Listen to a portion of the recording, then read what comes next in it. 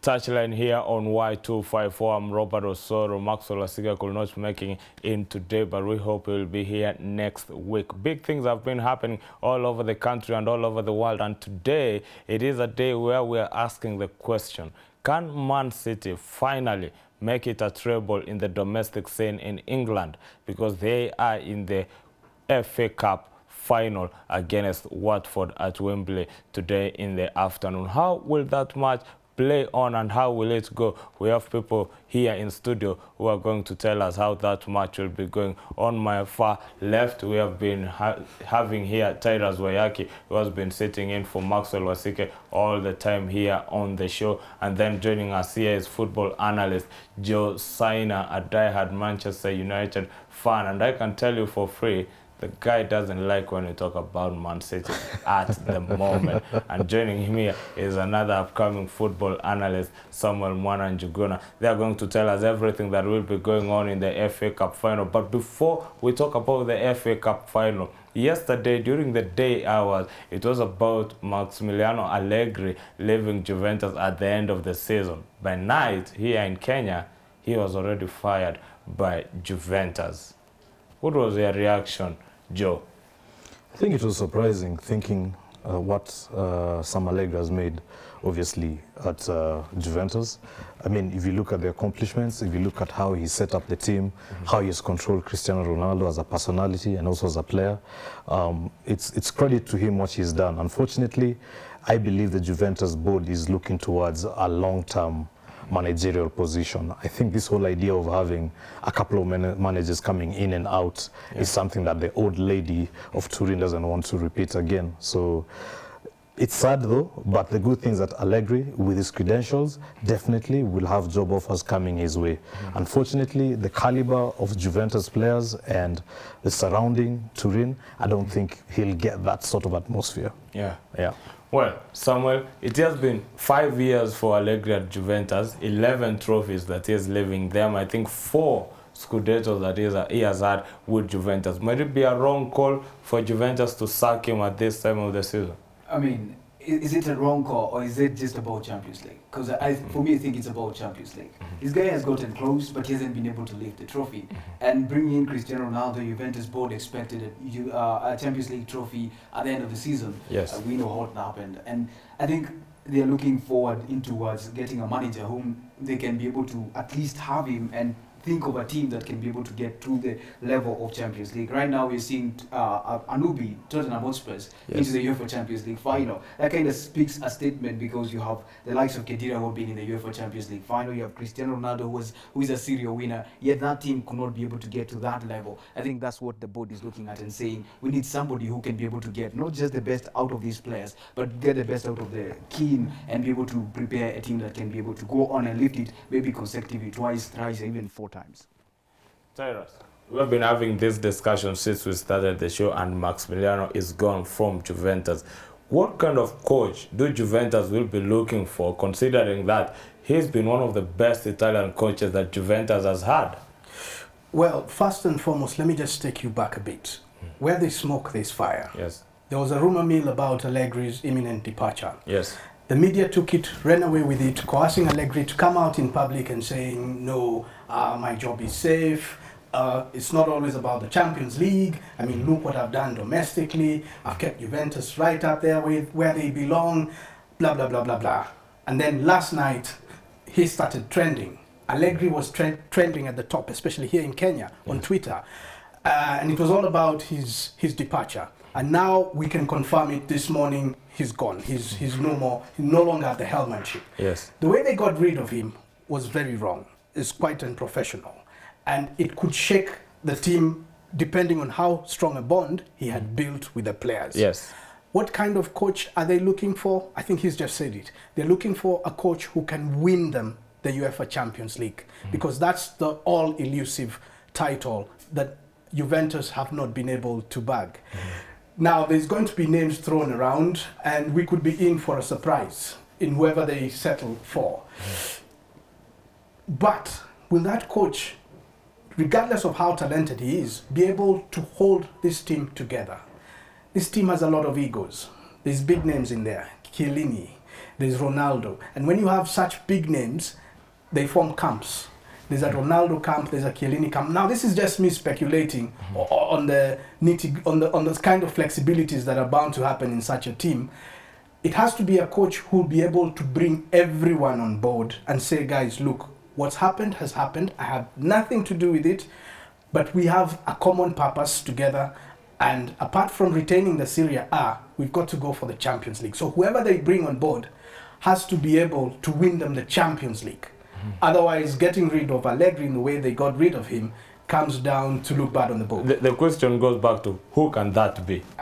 The names that will be mentioned, and of course Mauricio Pochettino is top of those names. After all, he has taken Tottenham into the UEFA Champions League final. But I think for them, they're also looking at teams like Manchester United, which is struggling post Sir Alex Ferguson. They will also look at Real Madrid, how it's struggling without Cristiano Ronaldo, and look at their team and say, we have Chiellini, who's very old, we have Bonucci, who's very old, we have Khedira, who's getting older, we have Matuidi. They're also looking at somebody who can be able to rebuild that team. I think for me, Mauricio Pochettino, if he manages to get there, he's going to be the best fit for them. But is he going to go? Is Daniel Levy going to let him go? I don't think so. Joe, don't you think it's Conte's comeback?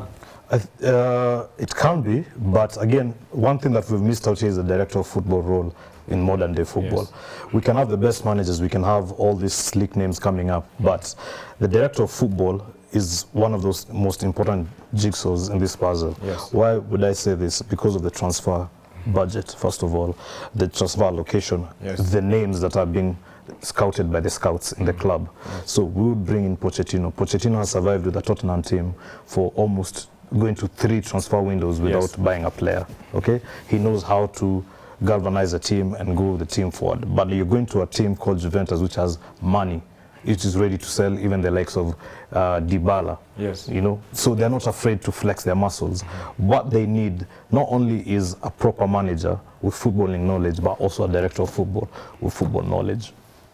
Well, it's going to be a tricky one there, as this Juventus side will be looking for a manager who can steer them to Champions League football. But let's come back and talk about the big match that will be going on today. It is the FA Cup final between Manchester City versus Watford.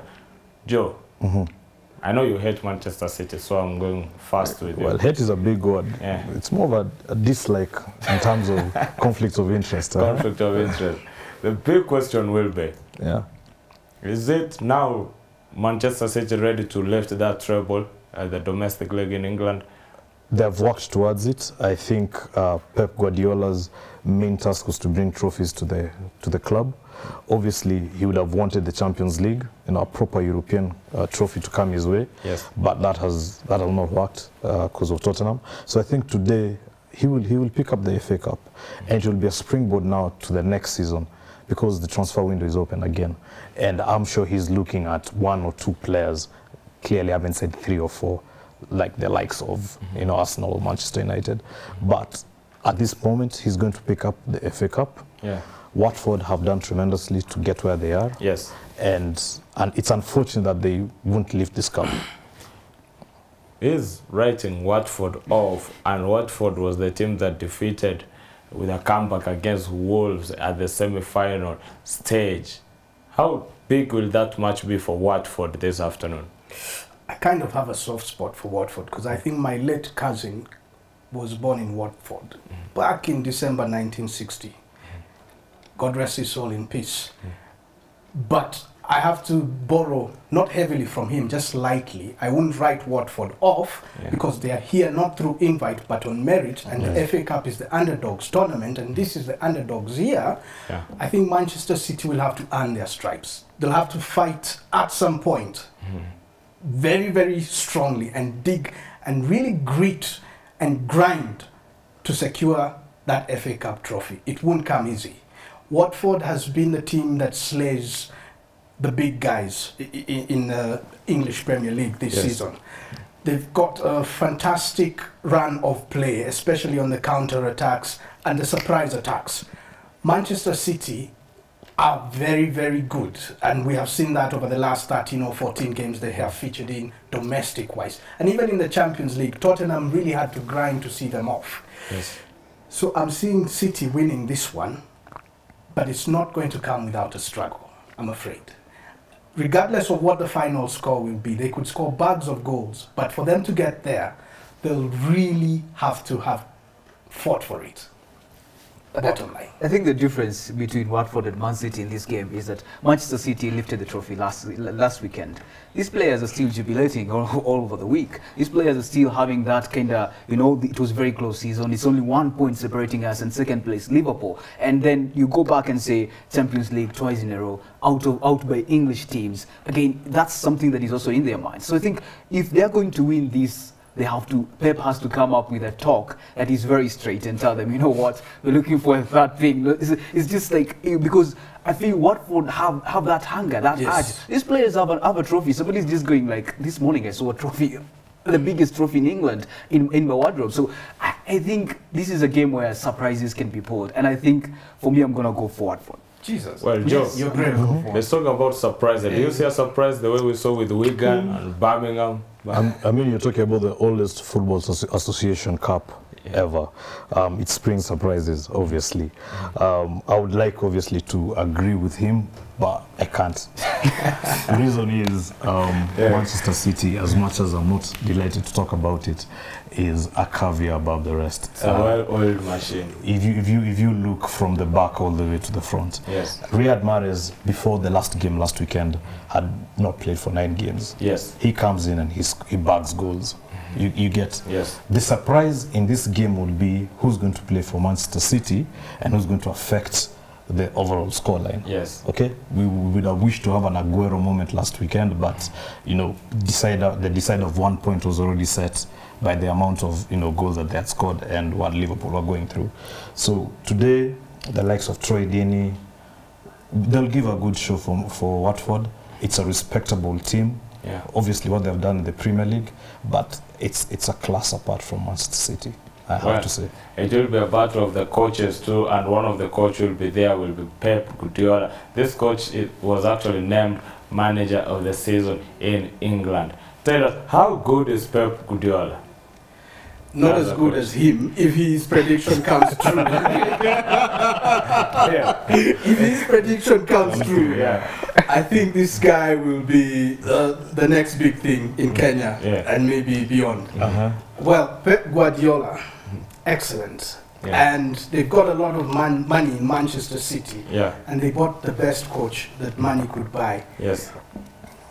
Guardiola is amazing. These guys win the Premier League last Sunday, and they win it in style on the very last day of the season. After going on, I think 13-14 games, winning on the bounce, boop, boop, boop, one after the other. That's excellent.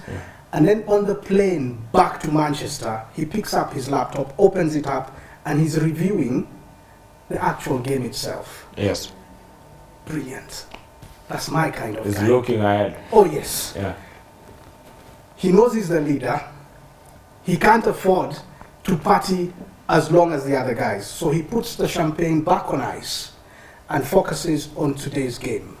Knowing full well that if they win it, they'll be the first male side from England to win a treble, a domestic treble. Manchester United won a treble that had the European Cup. So that's not a domestic treble. This is the League Cup, the English Premier League, and the FA Cup. Pep Guardiola is absolutely distinguished as a coach. The thing I like about him most is his hunger to win. Have you seen his CV in terms of trophies? Just look at the pictures. Not CV I coached where the way we write CVs. No, just trophies. He's intimidating. But today he's going to be up a coach called Javi Garcia or Gracia of Watford, who is from Spain. He knows Guardiola. He knows the Spanish game. He knows Guardiola's mind. And he knows Guardiola's strengths and weaknesses. He knows where to hit Guardiola, at what point to hit Guardiola, and how to do it. So it's going to be a battle of wits. In that sense, it's a derby, the Spanish derby. But overall, I think Guardiola will have the last laugh. Some of the other managers, Joe, that were coming up for the manager of the season were the Wolverhampton coach, the Wolves coach, was also there. Nuno Espinito was going for that trophy. We also had Jurgen Klopp, because at 97 points, you thought that he was going to lift the trophy, but Pep was there with a 1 point better than him. How good is he, according to you, when you look at Pep? I mean, Pep is a brilliant manager. I think if the statistics are wrong, or if they're correct, he's picked up 915 points combined in all his league wins out of a possible 1,050. Yes. That statistics is just staggering. You get, that's an average of 87 and above points per season that in the leagues. Yes, football. Exactly, in the leagues that he's played. So obviously he's brilliant, but I believe Nuno has done experientially well for Wolverhampton. I mean, the same team that he brought up from the Championship, bags of experience from the Portuguese side, none of them on full-time contracts, on loans, and he has managed to get a 7th position. And now, in the beginning of the transfer window, he's already confirmed the likes of Jota, Ruben Neves is going to come in also. So I believe if it was the other way around, if Wolves had that amount of money, and had those types of players in them, I think he would have picked it, to be honest. Yeah. I'm not discouraged. I'm not obviously saying that Pep doesn't deserve it, but I think from a player, coach, professional, pound for pound, I think Nuno would have been the best manager of the season. But Augustin would have been. Look at this. Nuno Espirito Santos and Wolves. He achieved great this season. Then look at the top 6 teams: Manchester United, Chelsea, Arsenal, there is Tottenham. Let's go for those 4. Forget the other 2. The 2 were in their own league. These 4 teams lost so many games towards the end of the season. They were so sloppy. If it was Nuno Espirito Santos in one of those 4 teams, the way the team is, would it have been different? Yes, it would have, because not even that. If the fact that Manchester United did not change the manager and kept on with Jose Mourinho, Wolves would have caught up with Manchester United and passed them. It's because of that fairy tale 10 match unbeaten that Ole Gunnar Solskjaer brought to Manchester United that they are where they are right now. I can tell you for free. Nuno would have actually edged into a top spot for the Europa Cup. I believe that. My reason why I give my vote to Pep Guardiola all year round is he makes players better. The player that Pep Guardiola inherits, the player that Pep Guardiola buys, the moment he's on Pep Guardiola's hands, that player changes. You look at Raheem Sterling, is not the Raheem Sterling of Liverpool. Look at the way he plays at Man City, is a different animal. Look at Bernardo Silva, the way he's playing at the moment is. It takes a player and molds that player to become a better player than the way he is. And when you look at the players he's coached all his time in football up to this moment, those players have been good football players that they have been. I agree. Yeah, that is my assessment of Pep Guardiola. But next season is going to be a tough one also, because now you've got one coach who has pushed the limit to Pep Guardiola's level, and that is Jurgen Klopp. The thing will be, will he have the consistency? Because last year it was a 17-point gap between Manchester United and between Man City and Manchester United. This season it is 1 point between Man City and Liverpool. So and 32 points between Man City and Manchester United. And Manchester United. Let's just point that out. It seems like the shot is going the other way. But away from the English, the FA Cup that is going on, we've got the Championship playoffs also that are in the Championship. And we saw Leeds being bundled out by Derby County, Aston Villa getting the better of the West Bromwich also in that side. What do you make of Aston Villa versus Derby County to try and get into that position of getting into the Premier League? It will be a brilliant match. But one thing to point out, last year in December, Leeds were top of the league. Yes. And every other promoted team that has been topped by Christmas, yes, okay, was going either automatic promotion or win it. Yes. Okay. The fact that they both lit it up, okay, with a tremendous squad, with a very good coach, is just, it's really downhearting. That being said, Frank Lampard came in. He did what he had to do as a manager, and he has brought, you know, Derby back to the days of Brian Clough, and it's going to be a very good final. And I just really hope Derby gets it through, because Derby, for me, are the fairy tale story in this. I mean, look at Sheffield United finishing number 2 and automatic promotion. So I mean, Aston Villa has been there, don't get me wrong, but I would love to see Derby again back in the Premier League with Frank Lampard. Yes, it will be a tough war between Frank Lampard and John Terry. Who will be the better player? Who will be the better coach? Derby are coming off the bounds of a fairy tale. Yeah. And they're obviously the underdog. They thrive on that role. Aston Villa with John Terry, a strong side, but they need to keep their heads level. Yes. Between John Terry and Frank Lampard, it's hard to tell who's a better coach, because Frank Lampard has only just come into the game and he's done pretty well so far. This encounter is what's going to determine, perhaps, who's the better between the two. Let me not jump the gun and be excited about your question and say, oh, Lampard, oh, Terry. No, I think this particular encounter, the tactics they approach, the substitutions they make, and the timings of those substitutions, how well their players can execute free kicks, you know, the small basic things that divide these two sides, that will tell who between the two is a better coach. And the 12th man, I mean, in Wembley, having the 12th man support, it's important, yeah. Sam, who do you think will come up between Derby and Aston Villa? I'm going to be a little bit selfish. I've never liked John Terry, but I've liked Lampard. I loved his play. So I'm just going to say Derby, because I want to see them play in the EPL next season. But not because they're the best or they can be able to do it out. I'm just hoping they can pull out something rabbit out of their hatch and surprise us. Yeah. All right. There's another match that people will be expecting to watch between Derby County and Aston Villa, to see who will be getting that chance to come back into the English Premier League. But another twist of that, if Derby County actually make it to the English Premier League, could have Frank Lampard made a statement that he wants the Chelsea job? I think he should just stick with Derby. Yeah. This thing of chasing the money all the time and chasing your heart, because Chelsea is close to his heart. He won the Champions League with Chelsea. He won the Europa League with Chelsea. He won domestic cups with Chelsea. But now, that's Lampard, the player. It's time for Lampard, the coach and manager. Let him build Derby. Even if they stay down, well, now that's different. But if they go up, let him stick with Derby. But if they stay down, he'll be tempted to move to Chelsea. But then again, what are the odds that he'll do well at Chelsea in a Premier League? I think stick with Derby. You have followed the same sentiment. Yes, stick with Derby, definitely. Whether they go up or they still remain in the Championship, earn your stripes as a manager. You're still working on your UEFA badges. I mean, the pressure at Chelsea Football Club right now to succeed is enormous. You know, Roman Abramovich has said, you know what, look, we have been banned from a transfer window, so we need to use our loan systems to get all these players in.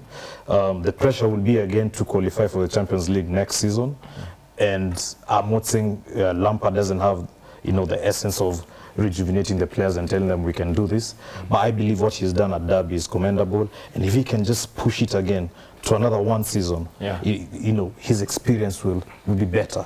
For now, let him stay away from the Chelsea job.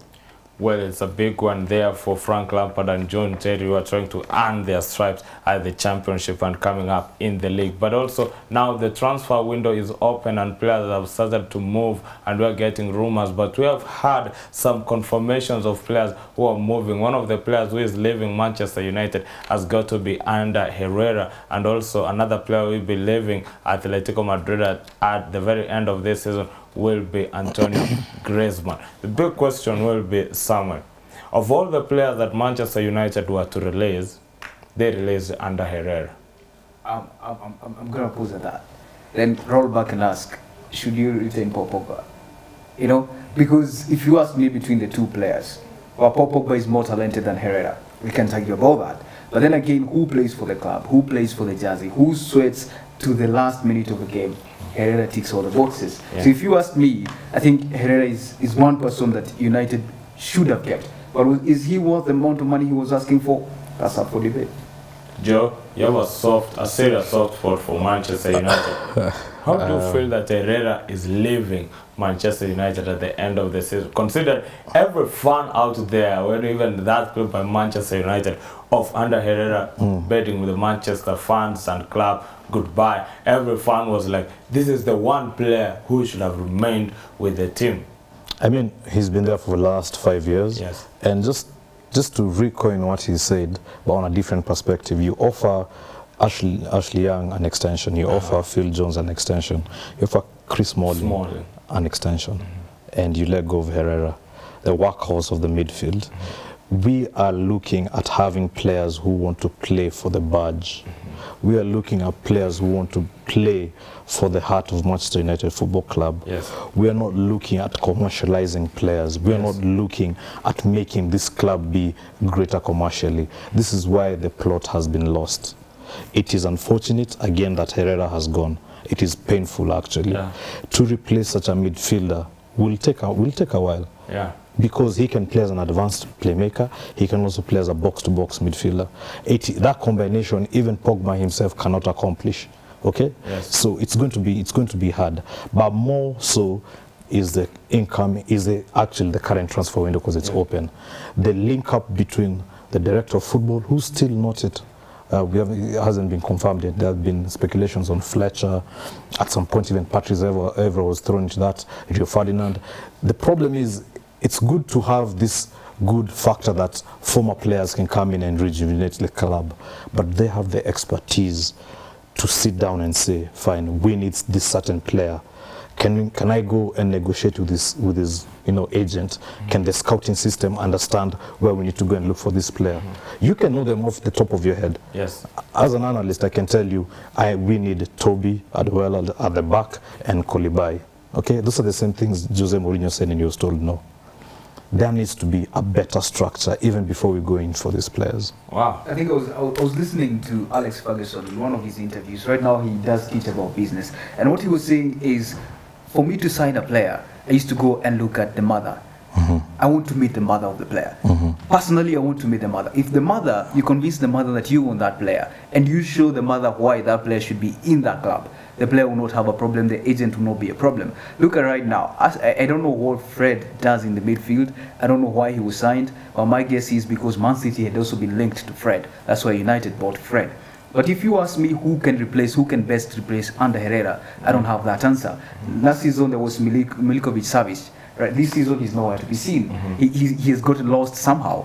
And if you ask Manchester United, what do you need to do? Whom do you need to sell? Those are questions that have been asked time and again. Can they solve the problem? Herrera is not the only player. Antonio Griezmann is also leaving Atletico Madrid, probably to Paris Saint-Germain or Barcelona. How bad will it be for Atletico Madrid to lose Antonio Griezmann? Well, it's bad, but not as bad as Man U losing Herrera. Because Atletico Madrid, as long as you fit into their footballing culture, they're good to go. They've gelled as a team. Although there's the kind of school of thought that says they have reached their peak. So for Atletico Madrid, I think they need to retain the same footballing culture for now, but start rebuilding. And that may involve also doing away with their manager, Diego Simeone. And the $6 million question becomes, then who will come on board? And whoever comes on board, will he retain their footballing culture that has got them to 2 Champions League finals within the span of a few years in recent times? So it's bigger than this one departure. With Atletico Madrid, you have to sit down and look at them in terms of restructuring the team to make it relevant going into the next season. It's a big job at Atletico Madrid, though it's not as obvious as it is at United, but it is a big job. There's issues to do with a generational change and perhaps even a managerial change. At Atletico Madrid. At Atletico Madrid. And not only Griezmann, Godin is going, Costa is going to China. So again, they are losing 3 to 4 players who are critical in the framework of the first 11. Yeah. One team that is actually rebuilding at the moment has got to be Real Madrid, and Jovic is the first player they have signed from Eintracht Frankfurt, the 17-goal kid for Eintracht Frankfurt. Is it going to be a great wonder kid for Real Madrid and Zinedine Zidane? He's going to be a long-term replacement for Karim Benzema. And that is it. How good is he? He's brilliant. He's done very well in the Bundesliga. But again, once you go into the La Liga, it's a different type of play, obviously. That's 1, 2. The stakeholders that have been there, who have been mentioning that number 9 position, he has been there for the last, how many seasons? 6, 7 seasons, Karim Benzema. Yes. So again, I look at it as a long-term replacement. But the speculation and or the later confirmation of Hazard has to be a very big play. For them. For them, has to be a very big play. They've been trying to replace that Cristiano factor. They tried so much, even pushing Bale into that position, but it didn't work out.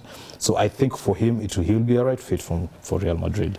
Well, we have been talking about players who are exchanging clubs and coming into the game, but we have also got to bid goodbye the players who have made the game what the game has it today. And one player who will be leaving the game come the end of the season will be legendary goalkeeper Peter Cech, who played for Chelsea and also Arsenal.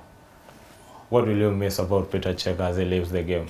I think I did a story on him. He's been a very brilliant goalkeeper. If you look at his story, if you look at what he has achieved, I think he's one man people will miss really much. But I think at the peak of him at Arsenal, he has done a few mistakes that have not been so impressive. But I think he's one man that a young goalkeeper like Leno, staying with him, must have learned something from him. Because he's one man who is talkative, first of all. He loves training. And I hope he can come back into the game as a coach, as a goalkeeper coach. Yeah. Van Persie is another player leaving the game. And I think he has given you some good memories over the years. He won us a title, that's so true. I mean, he's been a brilliant servant. You know, being under the shadow of Thierry Henry at Arsenal Football Club was not easy, obviously. Yes. And once he got that breakout, you saw what he could do. And again, the likes of Manchester United saw that and said, you know what, this guy can actually win you, a cup. What he's done for Holland cannot also be mistaken. That goal right now you see on our TV, the Flying Dutchman. That's what I'm told. Can you remember that? It's unfortunate he never got to win the World Cup again. But that goal was one of the best. It was one of the best. Obviously, we can't forget another servant who's leaving, Daniel De Rossi. 17 years at Roma. You don't get these gladiators anymore in the game. Yes. So obviously, bid him also farewell. He has been an immense servant for the Italian team and also for AS Roma. Also, Xavi. Andre Xavi is another player who is leaving. Your best memories of Xavi will be? In my other incarnation, when I used to do this job, those were the stars. And the fact that he held on through the years and never went below par is simply amazing. That is something that is perhaps going to be missing in the new generation of players who've had it a bit too easy. They become millionaires even before they've kicked a ball. Yes. This guy is that bridge between the old school footballers and this new breed of players like Rashford, who are stars, big stars, even before they've earned those stripes. Yes. So I salute what he did to the game, and I'll definitely miss that footballing culture, that footballing spirit, the dedication of playing for the badge whenever you come out to kick that ball. His creativity, his school of thought, he's amazing, creating something out of nothing. Gold out of dust, something solid out of pure ash. This is a magician who football will remember, and he'll be on the right side for ages to come. The question will be, just to interject on that, and thank you for mentioning Rashford. There's always been this comparison, and I'm a Manchester United supporter, and I'm going to say it right now. There's this comparison of Rashford and Mbappe. Yes. Okay, but just to let you know, Joshua King who's been playing for Bournemouth, has outscored Rashford in the last 2 seasons. You're talking about a hungry player versus a Manchester United player. A player who thinks has made it. Let's just put that in comparison. Yes. Joshua King, 2 seasons back-to-back, has outscored Marcus Rashford. A big one. We have problems. The thing is, my director is saying that we got to look at the stars, the clean sheets of Peter Cech, and ask ourselves, which goalkeeper will ever get to those clean sheets? We've got there Peter Cech at 202, David James, a former England, coming there at 116. Mark Schwarzer, I think, played for Fulham at 151. David Seaman, the legendary Arsenal goalkeeper, coming at 140. And then Nigel Martin coming at 137. So at 202 clean sheets, which goalkeeper in the current generation can get to that level? There are a number of them, but will they stick to the club? That's the thing. For me, I'd go for Kasper Schmeichel. I mean, he will stick with Leicester City day in, day out. You're looking at Nick Pope, a young goalkeeper coming up also. But if you look at these other keepers that might stay, you know, Alisson, you have to mention him. Ederson, you have to mention him. But are they going to stay at Liverpool and Manchester City respectively? I think if for that period. If De Gea stays, right now he's around 100 and something.